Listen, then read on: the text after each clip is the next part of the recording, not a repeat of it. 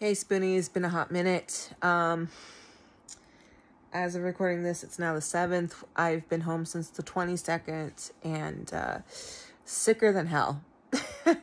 My body just went into overdrive for kicking my ass, and I'm just now getting things back into some semblance.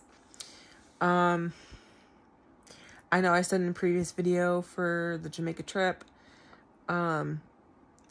and I try and find a way to edit in the diving videos that was taken. I am a failed millennial. I just don't have the brain power right now, so I'm just going to put that up separately for you guys to view at your pleasure if you feel like it. If you don't, ain't no big thing. Just definitely found a new passion though. Now for you guys who are saying, oh my god, if you can scuba dive, get off your fucking ass and get a job, suck my tits. If I had any. It's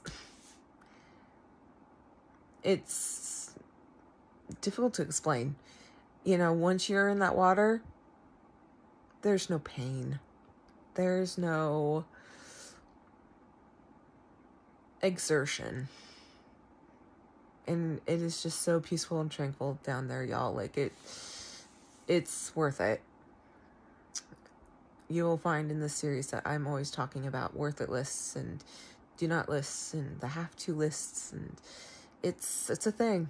It's a thing. So if you're new to my channel, that's it. If you're not new to my channel, well, you know how I feel about people who just want to be on here to be jerks and trolls up in my dungeon. Ain't gonna fly. So I don't want to be hearing if you can scuba dive, you can work. Just like I don't want to be hearing if you can sit there and do your makeup, you can work.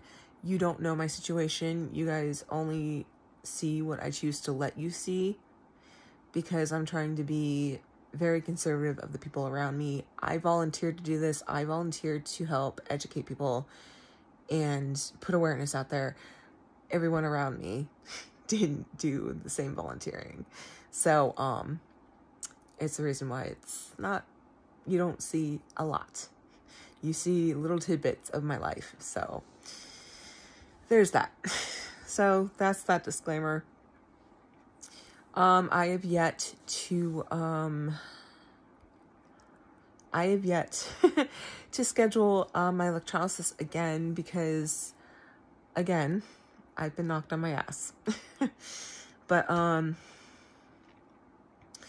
I did manage to go and see my general surgeon who took care of my HS wound last year, and I had been in remission, but because of the pharmacy I have been stuck with over in this area, they screwed up my medications, and they're lazy.